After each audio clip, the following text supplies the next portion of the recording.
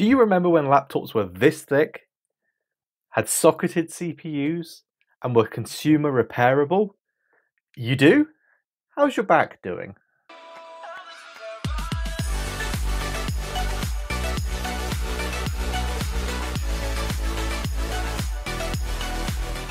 So yeah, today we're taking a look at the Dell Inspiron 1150, a Windows XP laptop from the early 2000s, which I picked up at a car boot for £5.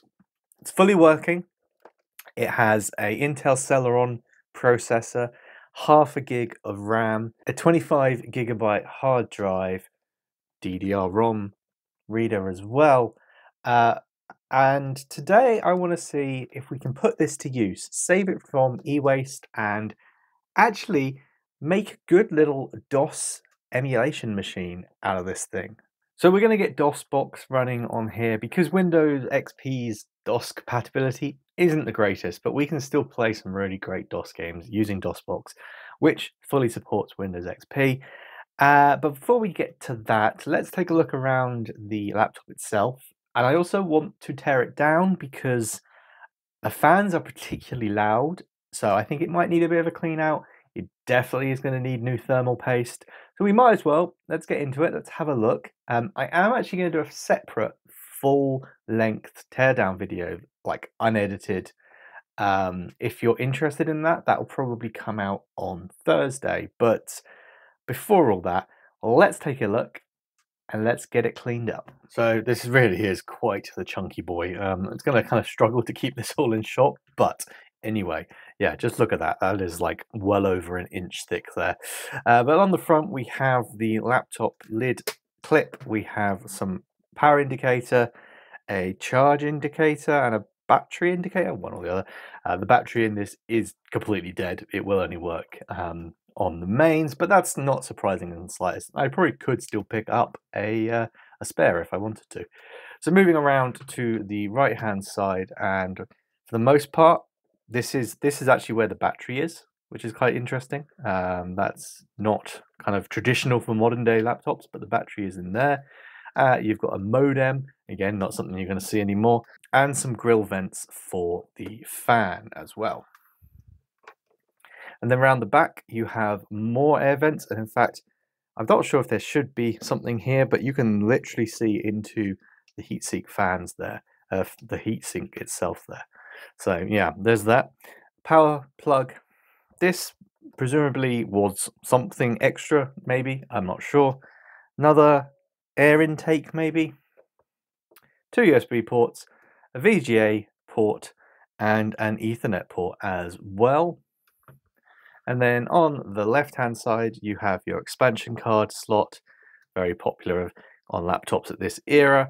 You have a headphone and a microphone jack, and then you have that DVD-ROM drive as well. And that's it for I/O. Pretty limiting on the I/O, I must admit. But this really was quite a budget laptop, even for its time. Okay, so with the laptop actually open up now, this is inside. We've got our Intel Inside Celeron sticker there, which is starting to come away. Windows XP, the world's smallest trackpad, really does make you realize how big trackpads have gotten and how much better they are. These kind of tiny little things are so annoying to use. 2 big buttons down the bottom, and then the keyboard itself, which, to be fair, isn't bad. It's kind of standard laptop keyboard for the time. Power button, and I think it says there's an eye on it, an information button. Not sure. Interesting. But that, again, not much going on here. One thing that is quite interesting is the Windows key is up here. It is not down here. We have a function key here, but no Windows key. So, and then just looking at the screen, there's nothing else here. There's no webcam or anything like that. That definitely predates that. Just a nice matte screen. All right, we are going to get this teared down and cleaned up, and then let's get some gaming done.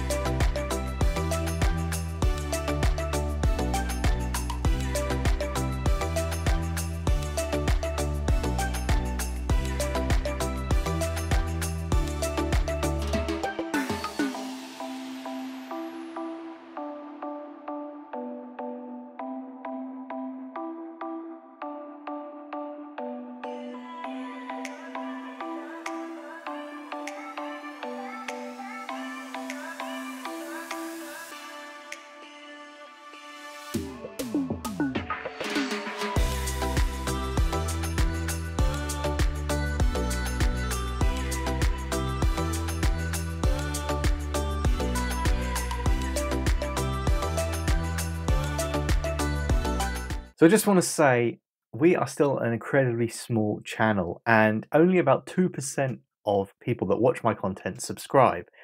So it would mean so much to me if you could hit that subscribe button, and of course like the video as well if you're enjoying it. Every single interaction really makes a difference for small channels like mine. So thank you very much, and let's get back to the video.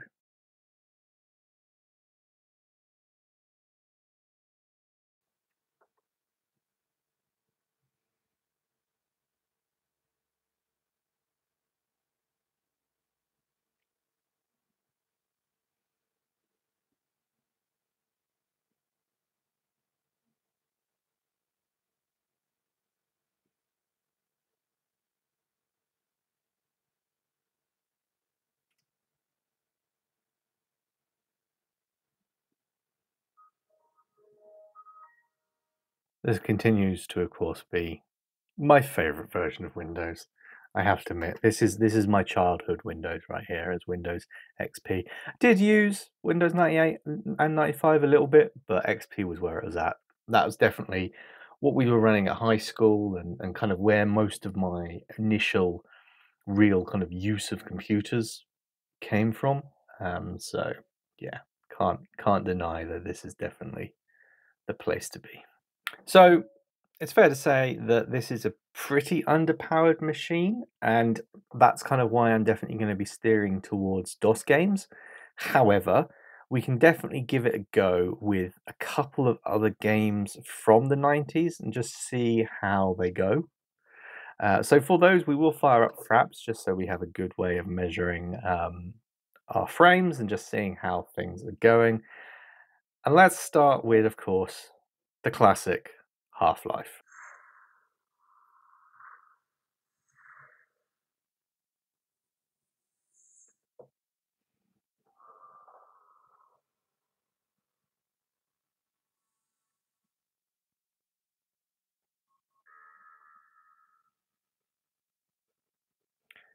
The classic, the OG. So a load up has, of course, is a good way to kind of benchmark.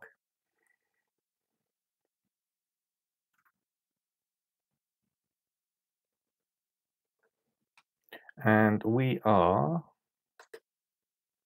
running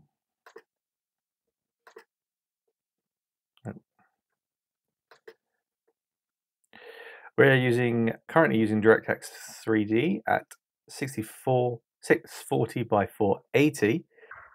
I mean, it's definitely playable. Obviously, it's a lower resolution, but yeah, you could definitely play this. There's no problem there whatsoever. Solid 30. Okay, it dips when new things are loading in. Yeah, entirely playable, which is cool. But you can see that you're not going to get much more performance out of this. Let's just try upping the resolution.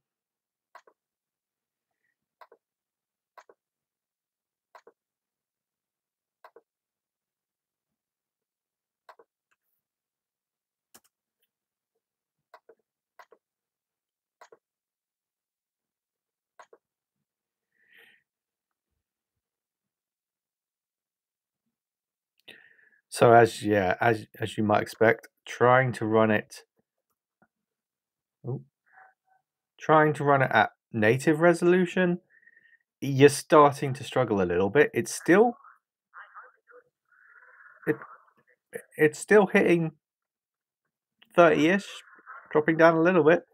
I will say as well, using the trackpad is horrible, absolutely horrible. But yeah, it's not bad. It's certainly playable actually at native resolution. So that's not bad. But this is Half-Life. This is a game that is designed to be able to be played on a potato. And yes, other games from the 90s will definitely play. Things like the original Fallout, Tiberian Sun from Command and Conquer. They work. They're functional. But I don't really think that's where this kind of level of hardware shines. They were definitely never made for really good 3D accelerated games. But I think with some DOS games, we could really do something nice here. Okay, with the camera jigged a little bit more, I really do want to get some sort of VGA capture card going on, but we don't have that at the moment, so we're stuck with just recording the screen, unfortunately. Nonetheless, let's get DOSBox fired up, and let's mount our DOS games, and let's give it a go. So I have a folder on my hard drive called DOS, which is where I've kept all my DOS games, so we can mount that as our C drive.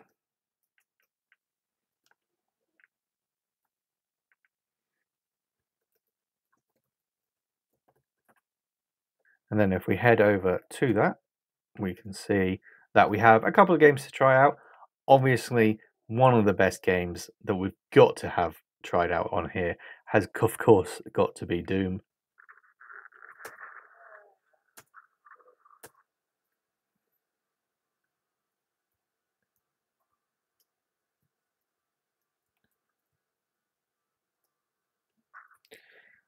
Must admit, one of the things to get used to is the controls in a lot of these old games, but here we are, original Doom, and it is running flawlessly, absolutely flawlessly. The fans are picking up a little bit, not gonna lie.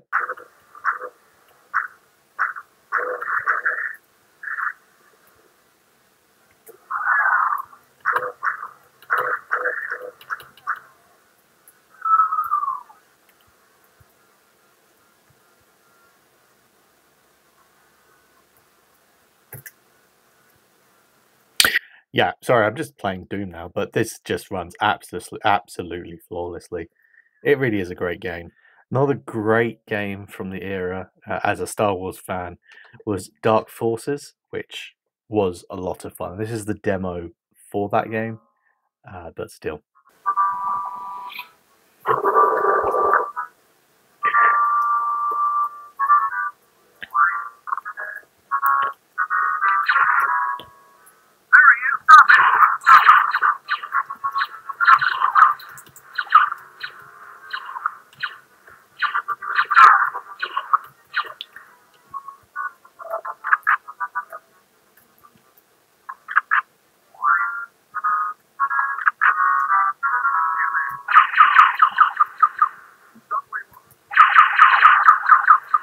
Such a great game. Again, such a great game. I'm sorry, this video is mainly just me playing old games now, but that's kind of the point. Of course, another game we absolutely have to check out. It's got to be Duke Nukem 3D. Let's rock.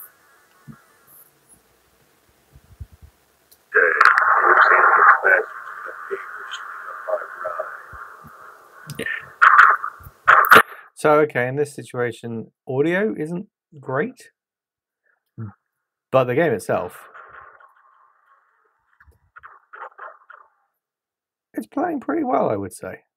Certainly completely playable.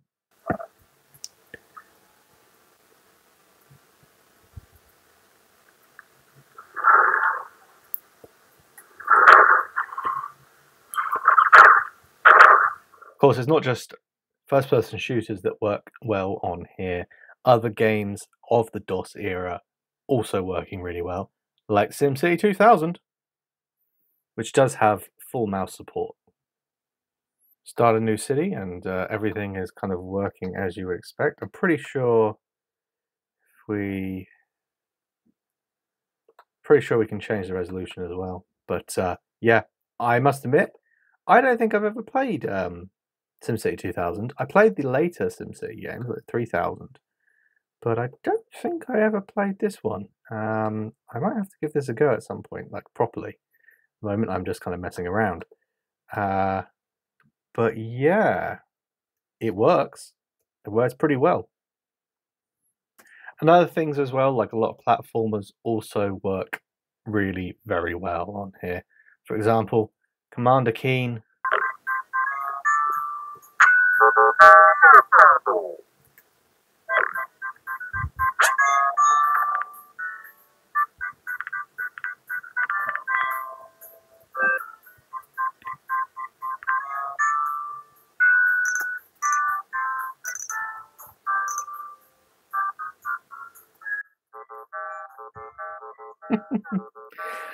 But there you go. There are some games from the DOS era that are working flawlessly, and I dare say that many, many more will also work perfectly as well. This really is a great way to repurpose some old hardware or just get some gaming for super, super cheap. At £5, you've got a machine that's capable of playing a lot of real old, brilliant games. That's for sure. And there you have it. So I have to say, even on pretty puny hardware, DOSBox still works very well. Now, yeah, maybe we could actually get something like Windows 98 installed on here if there are drivers about for the different components to this laptop. That would be cool as well, and obviously we could probably get some more like native DOS stuff going on and not just relying on DOSBox. But even as it is, for £5, to have access to a machine that can easily play all the DOS games you could want, that's not bad. It's definitely saving this device from landfill. There is still value in these machines. There is still stuff that you can do with them. And I know you can run DOS games on using DOSBox on modern hardware. That's perfectly fine. But there's something quite special about such a chunky boy laptop and going back to kind of those early days. I distinctly remember using these laptops at high school. So these are definitely kind of hold a bit of nostalgia for me. And being able to find a good use for it as well is great. So I hope you've enjoyed this video. I hope you have had fun, and maybe this gives you some idea on things that you can do with some old hardware that you might have floating about. Thank you very much for watching. Of course, if you have enjoyed this video, please do hit that like button and subscribe. We are still a very small channel. So thank you very much for watching, and I'll see you again very soon. Bye for now.